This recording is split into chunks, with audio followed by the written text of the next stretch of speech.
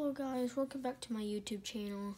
Today I'm going to be showing you guys how to do the card trick on Pokemon cards. So, what you're going to want to do is go to the back and then take out the Pokemon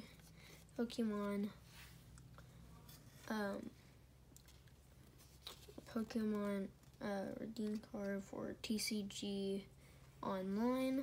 There is the code if you have the game. Okay, and now what you're going to want to do is you're going to want to take out 3 from the back and put them in the front. And flip it over. And now, going through your cards.